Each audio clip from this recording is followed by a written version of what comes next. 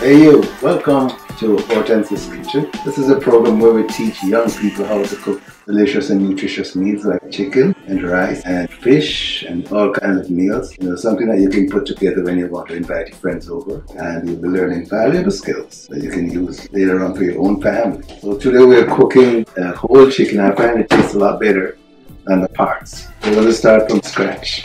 I have 2 onions. These are called onions. I don't have more pepper. I just have this half, but it will suffice for the time being. And I have some garlic. I am going to use a little bit of powder also, but these are natural seasoning that you could use.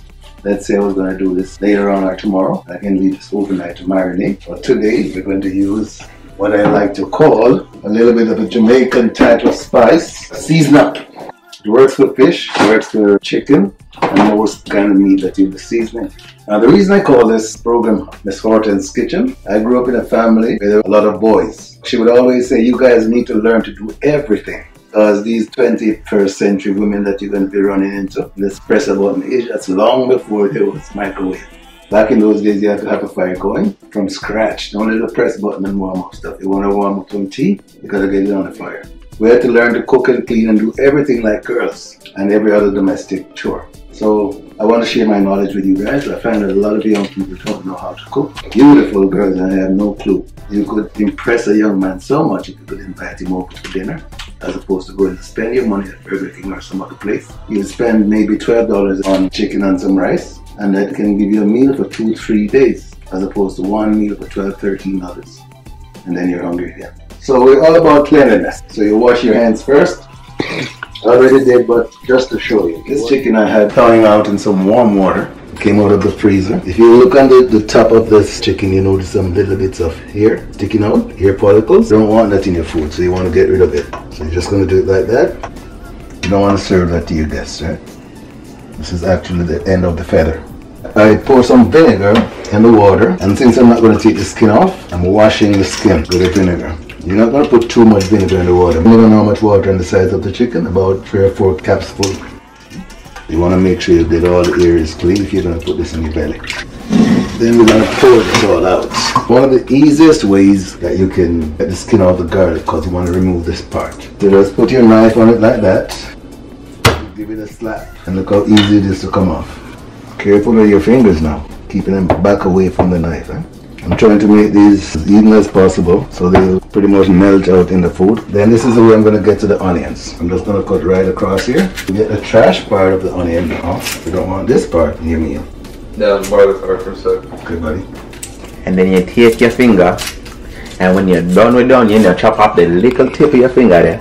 And then you put it in on the meal. The perils of having kids at home when you're trying to run a program like this. You know what I mean?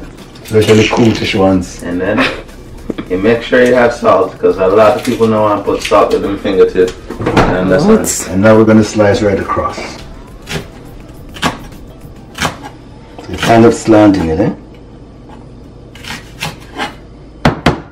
Then I rest it on that side, and I do this. Pity you can't smell the aroma coming from these seasonings, the onion and the garlic. Smells so good. The little wash, what washed already, but this is what's cut. Now we don't want to get the seeds in it, so we're going to cut it on the outside. The seeds are in the middle. Seeds will make it too hot. Some people can't take the spice. Alright, so we do it like this, especially if you're doing it for your whole family. Oh, by the way, she has her own channel on YouTube. You should check it out. It's called That Brady Chick. It actually teaches you how to take care of black hair. You should check it out. There are different ways to do this. If you dice it, it actually melts away in the food. When you get home, you don't have a lot of stuff in the house. You can put together a very nice and nutritious meal from what you have. Next step is I'm going to show you how we cut up this chicken. You could cook it whole by just seasoning the whole thing and then put it in the oven. That's a different thing. So we're going to fry it and cook it down. So here we go. You want to aim for the joint, Sometimes what I do is bend it just to see where it is. Then cut right through there.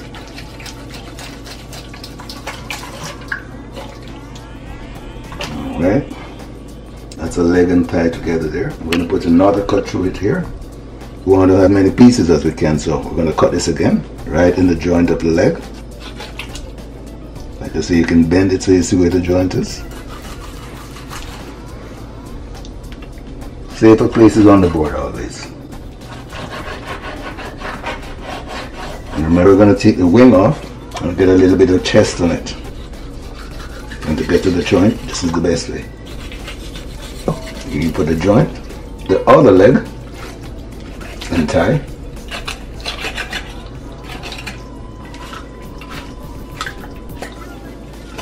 Leg and tie again. Separate them. Some people take the skin out, but I like to fry it with the skin on it. Actually keeps some moisture in the chicken. Now this is the breast. I like to do it like this.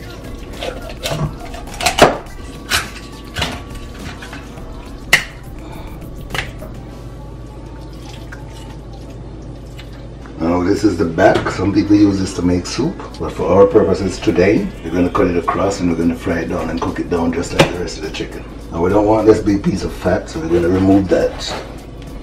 And put that in the garbage over there. Do the same thing over this side. See? Now what we're going to be doing here, we're going to be seasoning this little fellow. The first thing I'm going to do is sprinkle a little bit of black pepper. But it works well for chicken. All-purpose seasoning. Hot pepper, sauce. Now this is not too hot, it's really a sauce. Don't get too frightened by the amount of putting on it. Sometimes that seasoning is not enough, so get a dash of salt in it. The seasoning that we just cut in. And then we're going to mix it all in together. I finally put the spoon in like this. Turn it sideways when you're taking it out, so it doesn't spill all over the bowl. And make sure every piece is covered with some of that seasoning. I like to taste a little bit of soy sauce with my chicken, so put a little bit. Don't put too much, because when you fry it, because of the sugar content in this, sometimes it creates a black crust that you don't really want. Clean fingers. You want to just touch it. Touch it on your tongue. Tip up your tongue. You can actually taste if it's seasoned. Enough salt and pepper and so on. Alrighty. Already passed the taste test. So we're going to cover this little sucker now.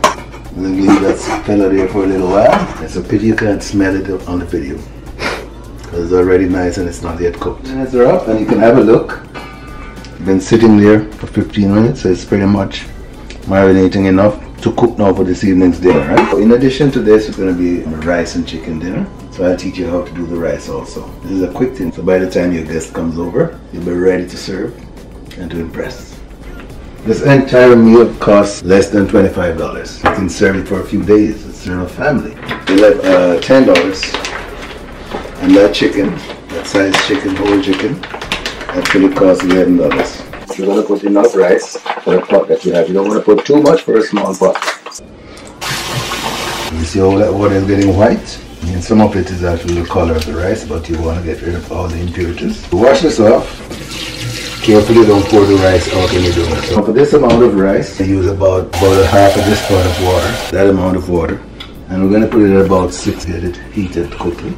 You want to put enough so that when you put the chicken in, it's covering at least a part of the chicken. That way you get the heat through the chicken better. As you can hear that bubbling sound, it means my pot was already hot, so the oil that I put in there is just getting hotter.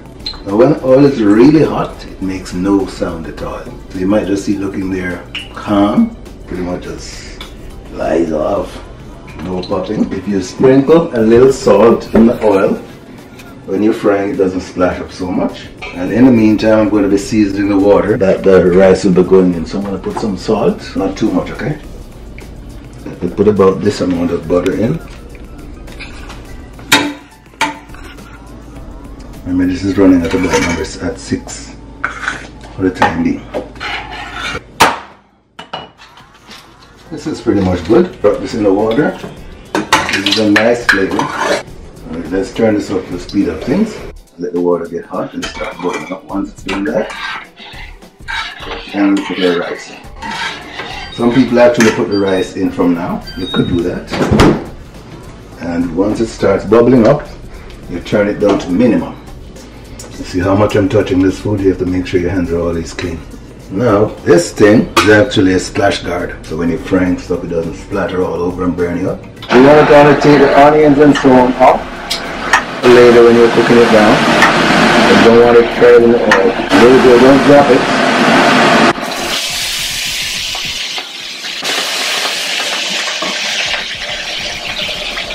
That keeps down the splash. As you can see, the rice is boiling up right now, and I'm at number 9. So I leave it at 9, it's going to burn. I want to bring it down to minimum. Once you have it there, you can just leave it and it will just put some steam down itself. It won't burn. So we don't want it to burn on one side. And turn it over. See that side is almost already brown. But it's not ready to be eaten yet because it's not soaked, right? Take the seasoning off. And now, don't drop it. You want to keep them apart, okay? That way they fry dry. And if you put them too close together, they're pretty much just steamed.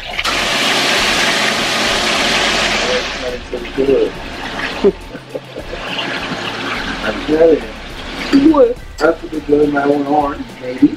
I may taste it myself. It smells good. This is not it. It does. It does smell good. That's my girl, man. So we want to turn this one over. That's nice and tender looking, but it's still not fully soaked. Now when we're done this, we're going to cook it down with the seasoning. But right now, we just want to give it a nice crisp fry. Now you don't want your chicken to burn, so turn it and check, okay? You cover it, it fries faster. You keep the steaming. All of that seasoning, you see that onion and stuff and that juice, we're just going to be adding a little bit of ketchup to this.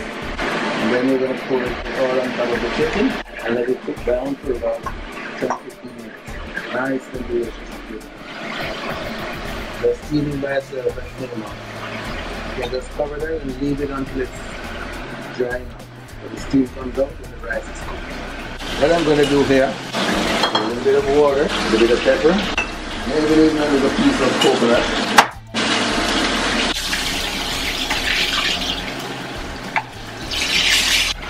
We're going to get rid of this oil, pour it out completely outside. You turn this off. You can see there's no oil in it, just a little coating in the pan. And we're going to place these pieces in the pot. Now what we're going to do is pour this over here. The chicken noodle. Not necessarily with noodles that much. So now we're going to pour this all out in there. Mix that seasoning that's in the pan. This is what's going to form your gravy. And now we're going to just pour it all over.